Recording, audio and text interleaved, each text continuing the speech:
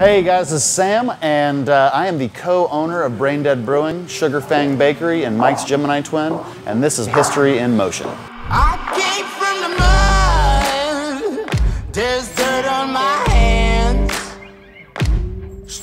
So we still do things a very small way. I wouldn't quite call us old-fashioned, just because the technology of brewing has become so ubiquitous, and we're able to, it's atmospheric stuff. We're using gas pressures to move everything around for the most part. Pretty old technology that we're brewing here. We're just trying to keep it nice and clean and tidy. And Drew's great at that. He leads his team. They always say that that brewers clean more than they brew, and that is certainly a truism.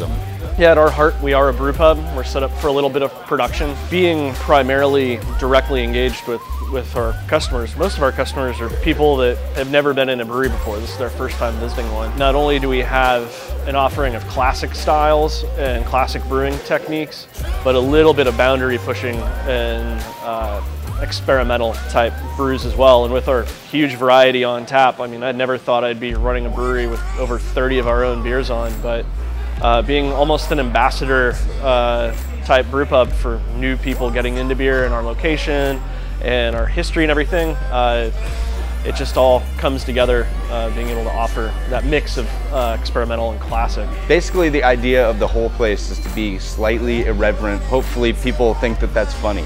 The name in itself is BrainDead. You know what you're getting when you come in here. It's going to be chill, and it's probably going to be fun. And we have a fun time giving people a fun time. So we opened in 2015 with all of our emphasis on beer and being a brewery. Doing what we were trying to do, we didn't want to do anything half-assed. We want to whole-ass everything. So that went for our kitchen too.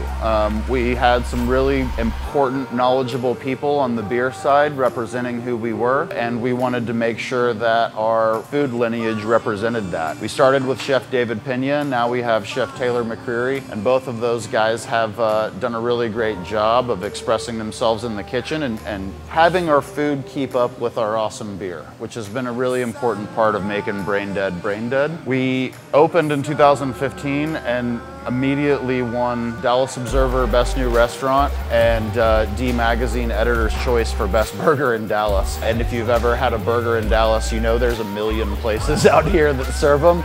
And D Magazine's Editor's Choice is about as good of an award you could ask for a new brewery opening up and trying to serve some good food. And we've tried our best to keep to those standards and make sure that we always have a rotating menu that's representative of the season, but is still also approachable to all people, not just the foodies. We just started with Benny Keith beer distribution. Benny Keith Distribution, they distribute both beer and alcohol around the state, and they are a big powerhouse of a beer distributor.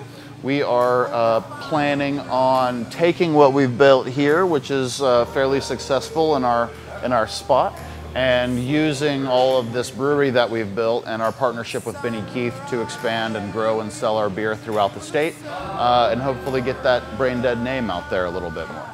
You know, BrainDead is everything that I ever wanted it to be. We opened BrainDead because Jeff and I had a passion for something that we wanted to create. Neither of us are necessarily artists. We don't make music. We don't necessarily make things in the traditional sense. And Jeff and I found a way to express our art with a place and with people, and creating a home for like-minded employees that wanted to be a part of what we were doing. And we found that. We found a bunch of great people that we've been able to allow their passions to become their career. So we created that for ourselves, and we created that for other people as well.